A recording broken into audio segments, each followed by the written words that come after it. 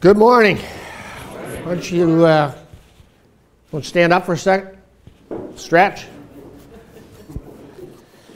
Take a deep breath. You ready to get in the game? The game of work. What I'd hope to accomplish here, we'll have to sit down, we'll get started, in the next few minutes is to inspire your personal leadership. That is the leadership that we all have within us, to go ahead and apply your own self-determination and your will to win in your game. I want to share with you some of the exposures or experiences that I've had over the years and some ideas that I think can add value. I asked Jeffrey, usually at the end of these presentations, we ask the speaker to give a testimony of how they came to find Christ and how their Christian life has benefited them over the years. I asked Jeffrey if I could start with that. Fundamentally because I consider mine simple. I was very fortunate. I was born into a Catholic family. I was baptized as a child, and then I went to Catholic grade school, taught by nuns, and so I've been embraced in my Christianity since the very beginning. And as people that had that benefit, grew up as a kid, paper boy, Cub Scouts, did all of the normal things, went on to become an engineer, graduate from Michigan Tech. And I've had a very lucky life, if you may, a very fortunate life. And I've been on track most of the time, been off track some, ups and downs. I consider my greatest blessing was when I heard recently that only 15% of the Catholics are still practicing their faith. The tragedy of that, it's not only Catholics, it's our secularization of society and what's happened around our world to the fact that people of faith have unfortunately stopped engaging and stopped practicing. So one of the great missions of CBRT and a testimony and why I was attracted to it, it was a forum, it was a place where actually people of faith could speak out and say, you know, let's do the right thing and let's bring back what it takes. And what I found is more and more people, and as Jeffrey mentioned, I chair the local chapter here, and as people come to the meetings, they feel a refreshed opportunity to lead themselves and lead others in their companies to speak the truth and step forward and engage their life at a level they've never been before. And there's extraordinary power in doing that. So, first of all, where did I get play to the end? Right after the Super Bowl, Tom Brady was interviewed, and they say, how did you ever do that? He went from third quarter, there were a couple minutes left, and everybody had given up hope on the New England Patriots defeating Atlanta. And Atlanta certainly looked very, very strong. And they interviewed Brady. They said, well, what was it? What did you do? And he said, well, we just played our game plan. We just kept going. He said, I know, but you were defeated. You were going to lose all the way to the end. He says, that's why we play to the end. That struck me. And I think how often in my own life and in other lives and in other businesses that I've seen do people stop before they play to the end. They could have had victory if they would have played to the end. They could have doubled their energy. They could have brought their team together. They could have done the kind of leadership that Tom Brady did in playing to the end. So I embraced that idea and I started thinking about it, and that's how I garnered the comments today. Tom Brady was truly a leader. There are some extraordinary players on that team. They're all leaders in their own right, but they had one premier leader, and that was Tom Brady. So I took those ideas and I said, well, what is it about that leadership that we would want to embrace ourselves? And I came up with this acronym, AIM. I said, you know, we really need to be accountable. We have to expect accountability from ourselves and from others that we work with. Second of all, we should lead with integrity. And third, we need to embrace mobility, flexibility.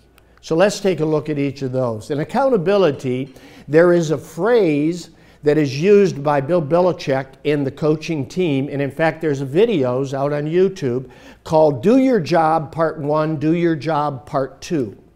And it's an analysis of what the coaches do in getting the team prepared. And the theme in the New England Patriots is do your job. Know your job and do your job. So accountability says know what you are expected to do what you're expected to do, and measure what you're expected to do. Because without that, how do you know you performed and delivered the results? Because accountability is really what the connection is between commitment, I say I'm going to do it, and the results. If I never have to have a report card, if I never have to examine whether or not I accomplished something, how do I know that I'm accountable?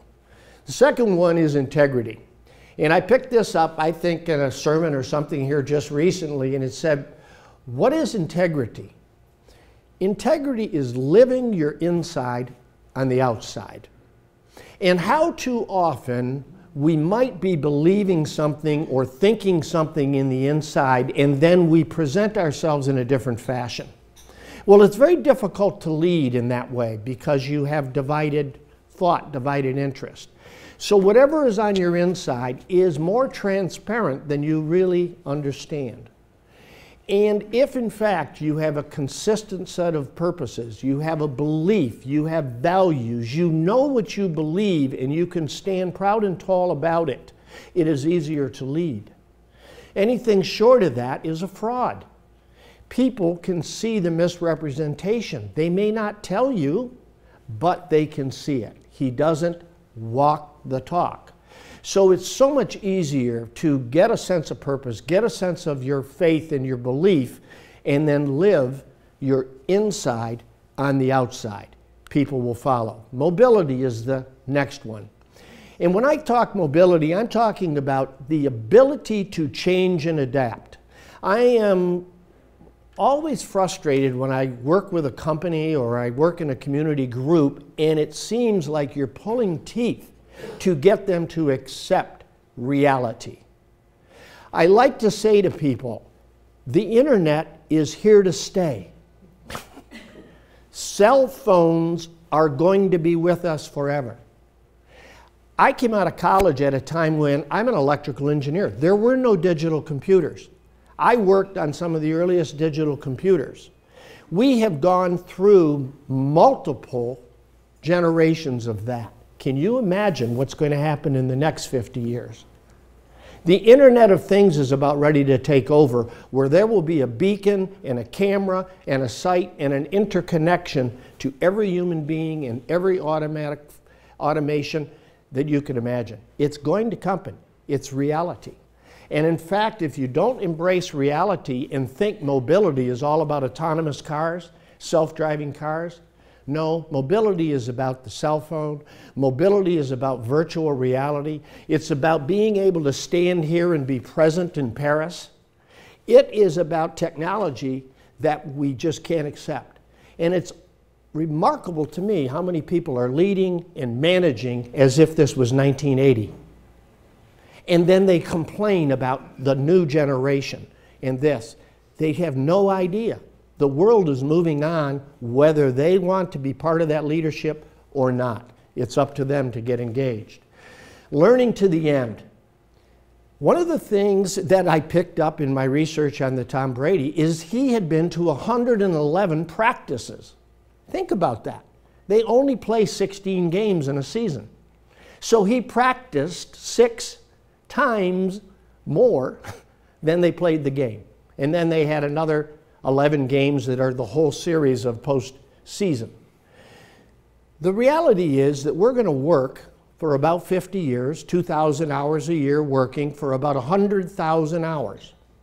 And in fact, the education that most of us have received if we went through college is about 20,000 hours of education. So we only invested 20,000 hours of education, and we're going to perform for 100,000 hours in the marketplace, 1/5 of the time. The New England Patriots practice 6 times as many hours as they play. So we're in a deficit by a factor of 30 if you do the math. Interestingly enough, every year we talk about training in our companies. We talk about education or improving our own skill set. It is very rare for people to spend as many as even 40 hours a year learning something new. When I got out of college, I'm an engineer. Within 4 years of my graduation, most of what I learned technology was obsolete. And I hate to tell you how many more years ago that was. So I've been obsolete over and over and over again from a technology standpoint. So only if I put in 40 hours a year. If you just came to the CBRT monthly breakfast for 2 hours a week times 12 months, that would be 24 hours of improvement. And as you heard Amy Whipple say, you can come to that monthly breakfast and take away more ideas in 2 hours at no charge than any of the other development. So I look at it, at minimum, we should be working in a networking. We should be engaging with other people to learn like Tom Brady did over and over and over in practice. Why does a golfer able to perform when he comes to Sunday? A golfer is able to perform because he or she has practiced, practiced, practiced. And their muscle memory is such that it's just a matter of the results to follow. A friend of mine, Chuck Coonrot, wrote The Game of Work in 1984. Chuck owns a franchise of the same company I do, Leadership Management Incorporated. And in fact, Chuck was 2 years ahead of me. When I bought my franchise, I asked him to come up to Detroit and speak. And he spoke at the Somerset Inn. We did an all-day workshop. And he formulated the ideas for the book, which he subsequently wrote, called The Game of Work. That was in 1983. And Chuck released the book in 1984. Chuck identified the concept. He was a Michigan State guy, and he had graduated, played a little football in that era of the 70s, 80s. I forget exactly who all of the luminaries were at that time. But he said in recreation, there's something different. People are engaged in a game, and they are competitive. They have spirit. They want to become better. And they're willing to go out and play for golf, pay for golf, or go pay for a football game, or go buy a tennis racket, or buy skis. They're willing to invest in their recreation, where they go to work and they ask to get paid. Boy, what a dramatic difference. Why would people go and put all that energy into recreation and pay for the privilege when they go to work, who they're getting paid, and act like they shouldn't be engaged in whatever? And it's all because the heart of our human being is we're instinctively competitive. We instinctively want to get better. We instinctively want to compete and improve ourselves. What it comes down to is, what's the score? How many times have you gone to a sporting event and it's all about what's the score? That's why they have the big scoreboard out there. If you went to a basketball game and they decided this game, we're not going to keep score, how many people do you think would leave the stadium? Most. Because the score is what it's all about. These are testimonials from Chuck's book. The scorecards were great breakthroughs. When people began to scorekeep themselves, they began to instill that competitive spirit and to seek to get better and better. They're visual. They're owned by that individual person. It's not about the company. It's about the individual person competing against his best. Employees are taking personal responsibility for their own behavior. They become like golfers. They measure themselves against the scorecard. If you ever watch golf, you will see, sure, there's competitiveness at the very end. Somebody's going to win and somebody's going to take the tournament. But the golfers are competing against their best. They're not competing against the other golfer. And that's what gets turned when you're keeping score. Accountability. See, you can only be held accountable to a plan that you have. Unfortunately, management is the most guilty party in this problem. They are rarely able to communicate, or rarely clearly communicate, what the goals are, what the disciplines are for not achieving the goals, what the outcomes can be, the hope, the possibility, the dream. and what it could mean to that individual person. And they don't inspect what they expect. They say they want something, but they never come back to check the score. And when you don't come back to check the score, we are all human. We will hide from the score. We will hide from our own accountability. And we must get the scoreboard up on the screen, and we must be able to look at it and daily track it and see what our performance is. Because behavior is really what it's all about. It's the activities you choose to do on a daily basis that deliver the results. There really are no surprises. It's if you fail to make sales calls every day, you will not get sales results. If you make 10 sales calls a day, you will get so much results. If you make 20, you'll get more.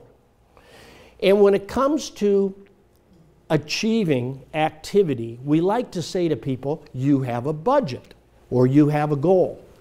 Here's another illustration. How about letting people work to their own potential? Let me tell you this story. I had a client years ago. We were doing a management training group, and the accounts payable person said, well, I can't measure my performance. I said, why not? And she said, well, I'm accounts payable, and when we buy things, I take the invoices that get sent to us and we process them, and that's my job. I said, well, how many do you do every day? I don't know. I said, well, between now and next week, why don't you write down every day how many invoices you processed? She comes back to class the next week and she says, well, on Monday I did 7, and on Tuesday I did 9, on Wednesday I did 4, and on Thursday I did 13, and on Friday I did 27. I says, wow, what happened on Friday? Why did you do 27? She says, well, it was the weekend and I had to get it done. See, the game was going to be over in her mind, and somehow she was able to perform at a level of 27. So I said, well, here's an idea. What would happen if you could get 27 done every day? Oh, that would be wonderful. I says, okay, so starting next week, why don't you can do 27? Yeah, I did that. I says, you do 27 on Monday, 27 on Tuesday, and there won't be any left. And then you can go do another job on Wednesday, Thursday, Friday. Because clearly your company invoices are not going to change the number coming in on average per week. But you'll get your whole job done in 2 days, having 3 days to do something else. My very simple increase in productivity, because her potential was 27. Her potential wasn't 4. She performed at the level she needed to be when she needed to get home for the weekend. All right?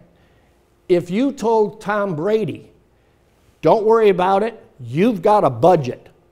Your budget is to win the game. What score does he need? How would you know? You don't.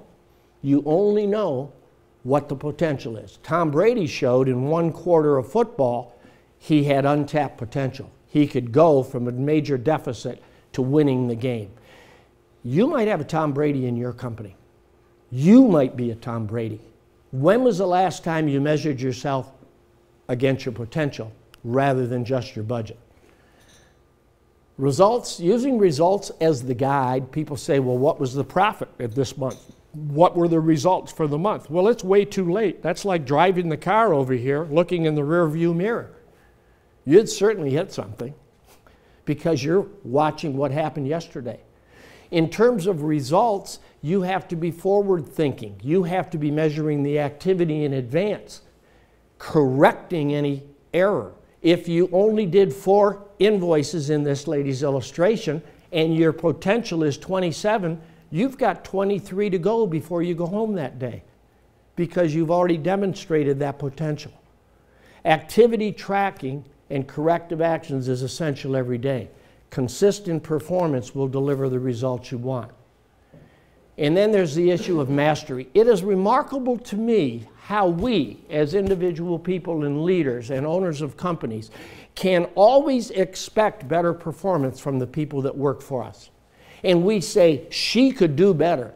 He should do better. He can show up and do a lot more than he's doing. But we don't examine ourselves first. Because it's the old adage of watch what I do, not what I say. If in fact you develop a mastery yourself and become a demonstrator of seeking your own untapped potential, you become then a beacon for others. Other people want to compete and they want to aspire to what they see as results, not to what they hear. So the mastery of your own self-purpose, understanding who you are, where you want to go, what's your principal purpose in life, and openly disclosing it to others. People pretty soon know clearly where you are and where you want to take yourself and others that are surrounding you and impacting you. Nothing will change until the leader changes the game. Tom Brady, again, is a perfect example of that. What a remarkable journey from being 20-some points behind to winning the game just by staying on purpose and staying on game. Now let's talk about story. You hear movies, you hear about Hollywood. Hollywood has embraced a reality. 70% of what people do and get engaged in is driven by the story they hear. Stories have been around since the beginning of time. Our behaviors are created by the stories we learned. Our limitations are placed by the stories we carry in our head, the expectations. It's amazing how many people stop short of playing to the end because they don't believe they can win. And why should I continue to pursue if I can't win? So what I want to encourage everybody here is sit down quietly by yourself and determine what is your personal story. And then what is your business story? And then tell that personal story to yourself over and over and over again. And if you don't like the story, change it. Make it different than it is. You have the power to do that. Do the same thing for your company. What's the mission? What's the vision? What's the purpose? Create the story and tell the story over and over and over again. Isn't it interesting? The New England Patriots have been winning for 20 or some years, but they've had different players. Well, they have a story. They have a story that believes in themselves, that is a purpose, that is know your job, do your job, over and over and over again. And that is ever so evident in those videos that you'll see, those NFL videos about Belichick and the team. You will see the formation that they're going through. Well, we can do that with our companies. Once you've created the perfect story and you communicate it to engage employees, they will become part of your story, or they will leave. Somebody often said, what happens when you don't train an employee? Or you train an employee and invest in them and they leave your company? And that isn't the right question. The question is, what if you don't train that person and they stay in your company? You can't afford a weak player on the team. Know your story, tell your story. Motivation, carrot and the stick. You've heard it for years. What works? Does the carrot work? More incentives, more motivation, or does the stick work? The reality is, both work. But what works better is people understanding their personal goals, engaging every employee and engaging yourself. And really, what do you want out of life? That's that sense of purpose. What does the company's mission and purpose? And what job goals? What do I have to do in my job in order to achieve that? Personal leadership is really the call that I made at the very beginning. And I want to close with that. Personal leadership is your knowledge, your energy, your time, your imagination, your communication skills, and your decision-making ability. How are you applying that? What is your untapped potential? Take those 6 and rate yourself. I'm a number 3 here. I'm about a 4 on my energy. I'm about a 6 on my time. And then what's your potential? Gee, my energy could be a 9. Gee, my communication skills could be a 10. And then that's your gap. Start with that gap analysis for yourself individually. And as you set your own new vision for yourself and then for your company, you will be shocked at how you can roll that simple script in a dialogue with friends, family, employees about what's your potential in knowledge, energy, time, imagination, communication, and decision-making capability. See, leadership requires followership. Everyone wants to follow a winner. Tom Brady was a winner. But only after the team wins the game does the coach recognize as having pulled that all together. And for most people in our lives, you're the coach. You're the one leading your family. You're the one leading your business. You're the one leading yourselves. And you've got to apply it, play to the end of the game before you're going to get the recognition. Yep, your business and your life is your story. You want to tell it, you want to live it, inspect it. Must accept personal responsibility for your own aim, for your own accountability, your own integrity, your own mobility, and for your personal leadership. If you do that, don't worry, you'll follow. There's a lot of story out there. The new companies are telling their story, the Googles, the Amazons, and they're telling a new story, completely different from what we may have learned. You have to tell your story. And I'll close with this. Authentic leadership is really doing the work to develop yourself. You are truly a leader if you'll self-examine, self-reflect, and execute your own plan. Second of all, have a moral compass that's driven on your beliefs and values. Understand what you believe in. Understand what's truthful. Understand what you value, and don't waver.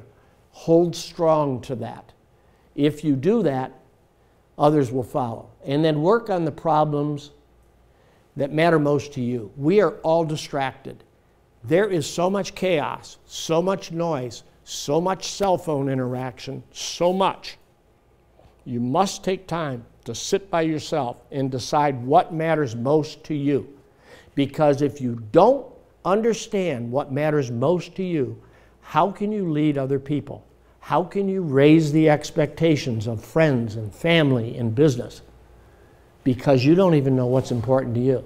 For my life, having a great Christian foundation, following my faith, being able to use it, and then sell it, promote it to other people, brings me great joy and great value. And it allows me to use my skills and my talent and my energy in what I believe is a productive way for me and for others. So what I want to encourage each of you to do is your best days are yet to come. You're only in the third quarter. There's 2 minutes left in the third quarter, and there's a whole full quarter ahead. You must step out and play to the end. Play to the end in your own life and in your own game of work. Thank you.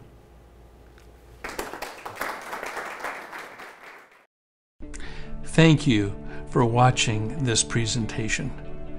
Perhaps you've never made a Christian commitment. We want to give you that opportunity today. Just a few easy steps. First of all, recognize your need. The Bible tells us that in Romans 3:23, all have sinned and fall short of the glory of God. All of us are sinners and must recognize our need for a Savior.